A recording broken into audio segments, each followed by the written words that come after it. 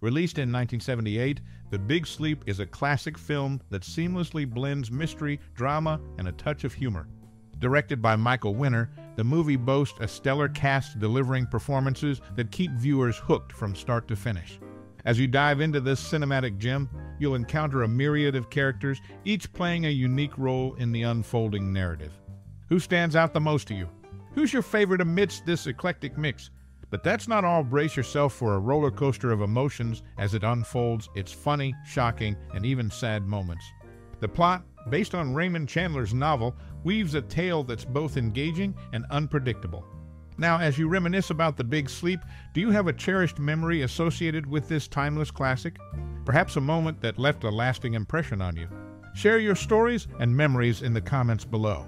We would love to hear about your personal experiences with this cinematic gem. So, grab your popcorn, settle in, and enjoy the ride.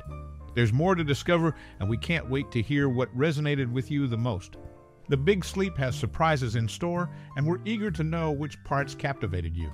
Stay tuned for more updates and trivia about this movie that continues to captivate audiences with its timeless appeal.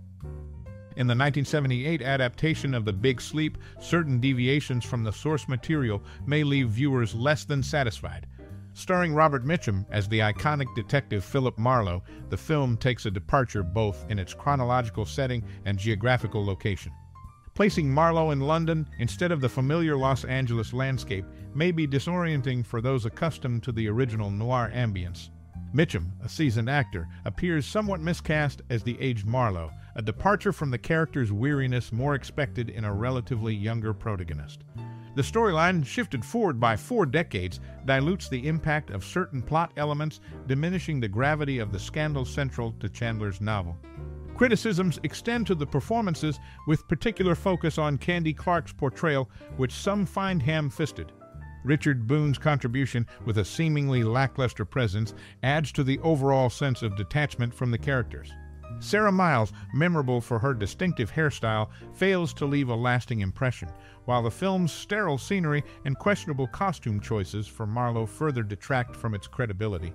The film's attempt to transplant the noir atmosphere to the English countryside is met with skepticism, challenging the genre's conventions. Additionally, the inclusion of modern elements, such as Marlowe donning expensive attire and a Rolex watch, raises eyebrows and disrupts the expected integrity of the character. Ultimately, for those seeking a faithful and atmospheric adaptation of Chandler's work, this version of The Big Sleep may fall short of expectations. The film's deviations in setting, character portrayal, and overall execution may leave viewers questioning the decision to reimagine such a classic story in this manner. Robert Mitchum underwent plastic surgery shortly after filming, a notable aspect that surfaced in the aftermath of The Big Sleep's production. In contrast to his earlier portrayal in Farewell, My Lovely, where critics paid minimal attention to his age, the release of this film prompted widespread commentary on Mitchum's perceived aging. Many critics contended that he appeared too old and out of shape for the role of Marlowe. It's noteworthy that Robert Mitchum holds the unique distinction of being the sole actor to embody Raymond Chandler's private, Philip Marlowe, on cinema screens twice. This film marks his second portrayal of the iconic character, adding a distinctive chapter to his acting career. In conclusion, Robert Mitchum's decision to undergo plastic surgery post-production, coupled with the contrasting critiques on his age, adds intriguing layers to the cinematic narrative of The Big Sleep, making it a distinctive chapter in the actor's career. This film stands as a testament to Mitchum's exclusive portrayal of Chandler's Marlowe, showcasing his enduring presence in the cinematic world. Part of the 1970s film noir and hard-boiled detective revival, this production, among others like Gumshoe, Chinatown, and The Black Bird, contributed to a surge of Chandler adaptations.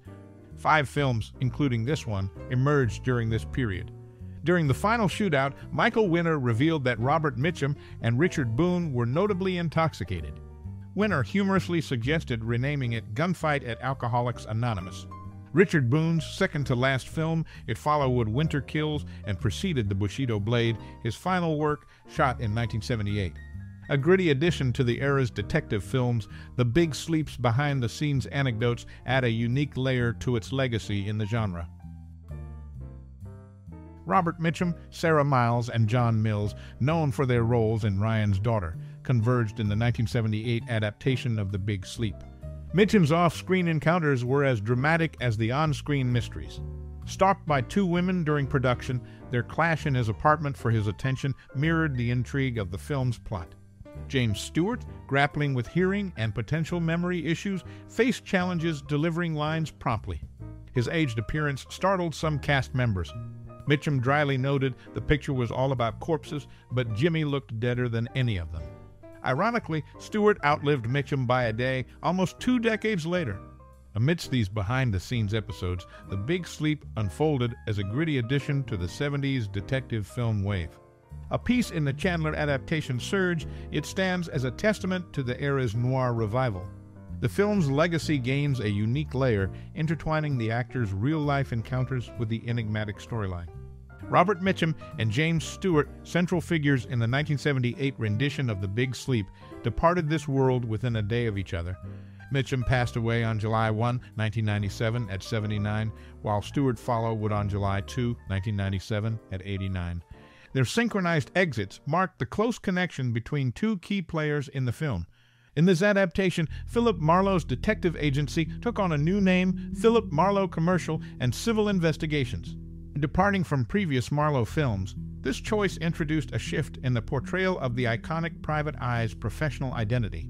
Notably, Robert Mitchum's depiction of Philip Marlowe differed significantly from earlier cinematic renditions. His interpretation portrayed a Marlowe who was notably older and burdened with the weight of experience, deviating from the youthful portrayals of the past. The deaths of Mitchum and Stewart, coupled with the altered agency name and Mitchum's distinct portrayal, contribute to the unique essence of this adaptation of The Big Sleep. Richard Boone faced an early hurdle in the 1978 adaptation of The Big Sleep, breaking his foot before filming commenced. Remarkably, this setback seamlessly wove into the storyline, becoming an integral part of the narrative. The film holds the distinction of being the sole collaboration between James Stewart and Robert Mitchum. Their on-screen partnership, a unique occurrence, marked a notable chapter in the movie's production history. On set, Robert Mitchum left a lasting impression on Oliver Reed by downing a full bottle of gin in a mere 55 minutes. This incident, a testament to Mitchum's character, added a distinctive layer to the behind-the-scenes dynamics of the film. These anecdotes from Boone's foot injury shaping the plot to the rare collaboration between Stewart and Mitchum's remarkable drinking feat provide intriguing insights into the production of The Big Sleep. The convergence of these elements, coupled with the gritty essence of the 70s detective film wave, makes this adaptation a unique entry in the cinematic realm.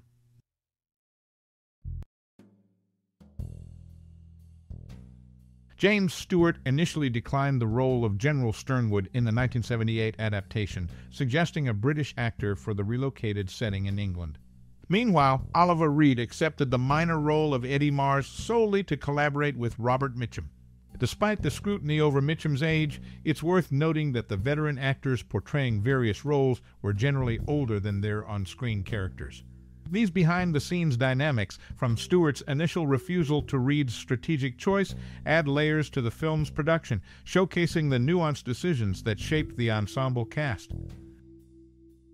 In organizing a cover photo session for the explicit book discovered by Marlowe, director Michael Winner took measures to avoid copyright issues.